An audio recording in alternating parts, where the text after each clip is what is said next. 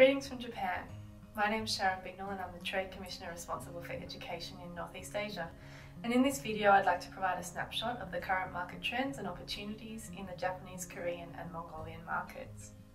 Starting with Japan, which prior to the pandemic was Australia's 5th largest source market for ELICOS, schools and the non-awards sector, and a well-known source of short-term study tour groups. Prior to COVID, over 40,000 Japanese high school and university students were visiting Australia each year as part of a short-term study tour. While the pandemic has obviously had a heavy impact on all the key sectors, Australia continues to have a very positive image here in Japan, thanks to strong people-to-people links and a reputation for quality, education, safety and an abundance of lifestyle opportunities. While ELICOS has been what most Japanese study, we're seeing increased interest in the school sector and higher education sector, particularly at the bachelor level. And while Japanese students' preference is still for on-campus education, and with key competitor countries already restarting their programs to accept students for face-to-face study, there will be students who are switching destinations in order to commence in-country study sooner. In addition to our traditional competitors, options within the region are also becoming increasingly popular, and we expect this trend to continue post-pandemic as Japanese students opt to stay closer to home or look for more affordable options. Turning to areas of opportunity now, we're seeing growing interest in dual or double diploma programs among Japanese high schools, where students receive 2 high school diplomas upon graduation. And we're also seeing interest from Japanese universities to set up dual or double degrees as they look to differentiate themselves in the highly competitive domestic market and also welcome more international students to their campuses by offering more degrees in English. Study abroad is another area of interest, and for universities, particularly one-year programs that combine EAP with a semester of academic study. And a final area of opportunity is short-term study tours, and we've seen a number of these that would normally be sending students abroad pivot to offer online study tour options instead. And we continue to raise awareness of the quality and variety of online programs Australian institutions can provide to encourage Japanese institutions to go virtual rather than cancel or postpone their usual in-country study tours. Finally, a point on doing business in Japan. This really is a relationship-driven market where mutual trust is key. Agents are important, almost all students apply via them, and students and parents place significant trust in them. So make sure you keep in touch, even if they may be finding it hard to send you students at the moment.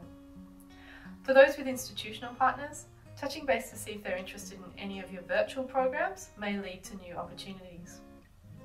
Moving now on to Korea, another important diversity market. In 2019, it was Australia's 8th largest source market overall, 3rd largest for schools, 5th largest for VET, 7th largest for ELICOS and 12th largest for higher education. And traditionally, Australia has been seen as an attractive destination for those Koreans wanting to gain practical skills or work experience and internships as part of their studies. And also the post-study work visa is popular with higher education graduates. For these reasons, most Koreans have been keen to study face-to-face despite the pandemic. And anecdotal evidence from agents suggests that higher education students are more willing to wait to commence their studies or start online and transfer onshore later. But ELICOS schools and VET sector students are tending to switch, primarily to Canada. Turning to the policy space, we're seeing the Korean government proactively look to attract foreign universities and schools to set up branch campuses. And one reason is to attract more international students to Korea, and another is to encourage more Koreans to choose to study at home as the school-age population declines. In the Incheon Free Economic Zone, there are now 5 foreign branch campuses, and in Jeju Island in the south, there are a number of international schools from Canada, the US and UK. The Korean government is also keen to expand online and blended learning delivery models, including in collaboration with foreign providers, and recently allowed 100% online joint degrees between Korean and foreign universities. However, demand is not that high from Korean institutions to set these up yet. Generally, when developing partnerships, Korean universities prefer to start with smaller engagements like study abroad and exchange, and then scale up to joint programs once the partnership is more established.